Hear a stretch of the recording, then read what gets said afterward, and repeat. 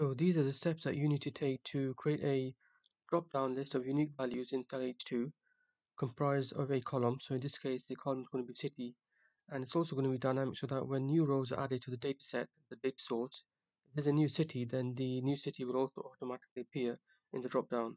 So what we need to do is for the data source, for the data set, click anywhere in the data set and click on data, and then you click on form table. Then the create table dialog box appears. If your table isn't in a table format, then for the tool, it creates the table for you before moving on to the next step. Click on OK. And what happens is Excel opens up the Excel Power Query Editor, which is a separate program, which is a powerful tool which contains several tools to transform your data. So what it's doing now, it's loading the data from the main Excel interface into Excel Power Query Editor.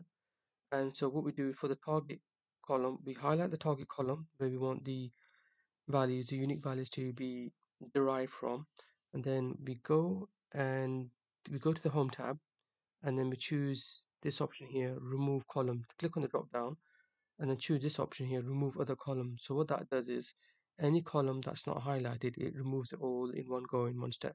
So we click on that, speed things up. So as you can see, all of the columns have been removed. The next thing we need to do is we need to remove the duplicates. So we choose in the same tab, home tab, click on remove duplicates. That removes all the duplicates. You now got unique values.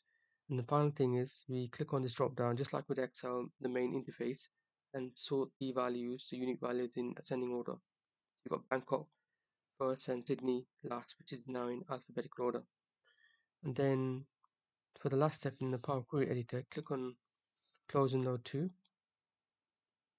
And then for the Load To dialog box, click on Existing Worksheet and click on this button there.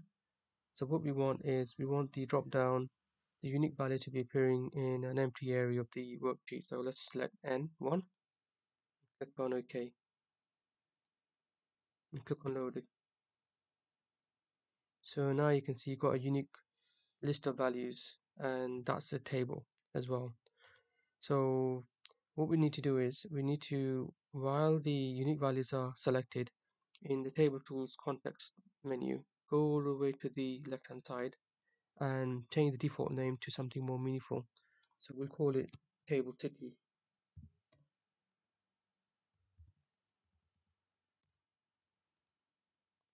Okay, so the unique values have been set and the table name has been set as well. And final thing we need to do is you need to click on the cell where we want the drop down to appear, and then we go into data on the ribbon, then data validation again, and then in the settings tab, the drop down, click on list, and then type this formula here, equals, using the indirect function, open brackets, and in quotes, put the name of the name of the table and the name of the column within the table, and we need to put a square brackets before. So the name of the column in table city is city, and then finish it off with a square bracket, and then put a quotation mark at the end, and click on OK. So you go back to the cell H1 and see how the drop down appears. So you can see the drop down appearing with all the unique values in it. Now this is dynamic because it's linked to a Power Query. Whenever there's a new value entered in the data source, then when you refresh the table source, then what happens is a new value will, for the unique value, will be appearing. So if we go to the end of the data set, I've got a new row, a new record. The new city for this new record is Madrid.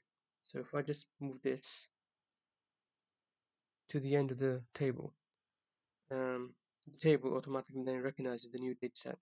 The new row containing Madrid. You can't see it here at the moment.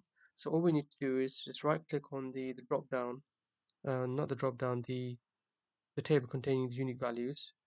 And because it's linked to a Power Query, just click on refresh. And as you can see, the new city appears in the list of unique values, which is Madrid. Go back to your drop down. You can see Madrid also appearing in your drop down. So it's fully dynamic.